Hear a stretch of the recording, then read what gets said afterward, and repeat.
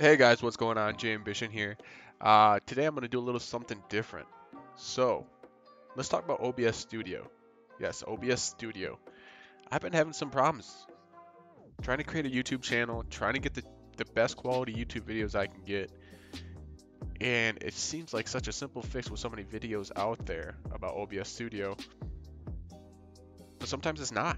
So, I'm creating this video to tell you what I've learned through my 2 to 3 days of struggling trying to get the best quality video possible. And I do not have a $3,000 machine. I don't have a $500 machine either though. So what I'm hoping to do is go through some OBS Studio settings, screen capture setups, etc. to hopefully save you guys some time, because I know I spent a lot of time trying to get the right settings in OBS. With that said, we are talking about OBS Studio. I think that's the way to go if you're going to be recording videos.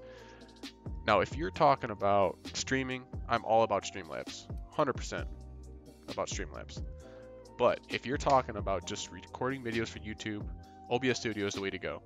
So if you don't know OBS Studio, please start by going back to the obsproject.com download link. Download OBS Studio, install it, and then we'll get to the point where we can actually talk through some settings. So right now I have the Outer Worlds running. As you can see right here, OBS Studio is pulled up. I have game capture and I have some logos and whatever it may be. You guys are going to have your own setup there. But I've watched 10 to 20 videos on this, right? And I could not get the right setup for my computer to get quality video recording. One of the most passed over settings is when you're actually doing the game capture. So if you're adding a new source, make sure you go to game capture. And when you go to game capture, make sure it's full screen. But that's not the only thing. When you set this to capture any full screen application, you must go into your application itself and go into settings. And where you see window mode, window won't work. Windowed full screen will show you a bunch of lag. Full screen is the only thing that will work. So make sure in your game you have it to set to full screen if in your OBS Studio, that is how you're going to be setting it up. So as you can see here, I have it set up as full screen in my game. In my game capture, I have it set up as full screen. That is huge.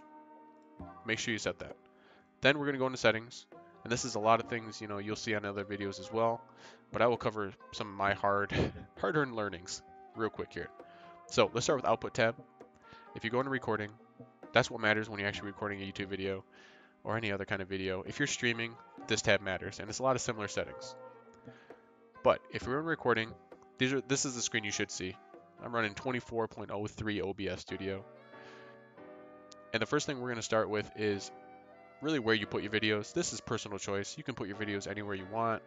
Mine's underneath my, user, some random name, videos file. Next, we want to look at recording format. It's going to start at FLV. Make sure it's on MP4. It'll make your life easier. YouTube likes MP4 if you're updating or uploading to YouTube.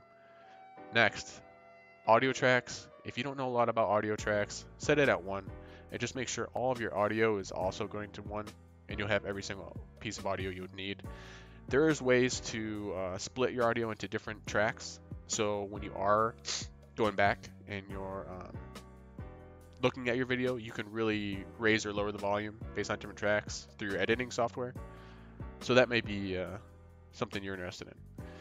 The next setting is encoder, and this is a big one. So everyone will talk about NVENC. If you have the right graphics card, they do have their own encoder. If you don't have the top line encoder, then I would recommend going, and it depends on your CPU. So in short, if you have a good graphics card, you want to probably use your graphics card encoder. My graphics card is fine, but it's not great. It's probably comparable to a 1060, 1070. My CPU is great. So I use my CPU, which is X264. So set that here. Leave your rescale output to whatever it's set here. We don't want that checked. Leave it unchecked. Below, CBR is constant bitrate. This is something you'll have to play with, but honestly, I've tried settings from 20,000 to 25,000, all the way up to 50,000, and there's not a huge difference. I prefer 35,000. If you're going to go with X264, set it to 35,000. In your interval key, frame interval, I set it at 2. You can leave it at 0. 0 is auto.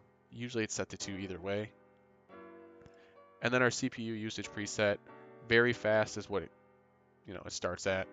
This is a little misleading because the higher is less CPU. So if I were to go to super fast, it's actually less CPU. And if you go lower, it uses more CPU. So just remember that. Start it very fast, see what happens, go from there. Profile, I always set this to high. Not really sure why, but set it to high. Every other video is going to tell you to do the same. Next one we want to look at is video. I have a 2560 1440 base canvas resolution, and I am setting it scaled down to a 1080p. So most people will have 1080p's. Just make sure you are scaling it down to something that allows you to have quality videos. So I started at 1080p, everything worked fine, so I left it. There also is an option to go down to 740 or 720p. That may be the next option, and that's not bad quality at all. If you get more consistent video with 720p, do it. Next thing we want to look at is the downscale filter. You can leave this at bicubic 16 samples, that's what it starts at. But if you do have, a decent computer, 36 samples is great. Make sure your FPS is at 60. If you're at 30, it's really just not worth it. You'd rather mess with these other settings and lower them versus, mess with your FPS. Next setting that's quite overlooked, and I think is pretty important when you're using your CPU to render, is the process priority.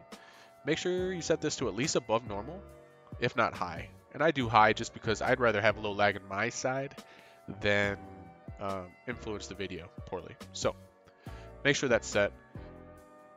With all this being said, these are very specific settings. You need to test what's going to work best for your CPU. So one of the first things you can do to do that is really let me pull this up here. Really just go in Control-Alt-Delete, go into Task Manager, go into Performance, and you'll get a screen like this. So this is what your CPU has been doing. This will show utilization over time. This is your GPU, and it'll also show utilization over time. What I like to do is if you have another monitor, I set this up right next to OBS, split screen on the other monitor as I'm playing the game. If I see that my CPU is being maxed out, I obviously need to lower some of my settings.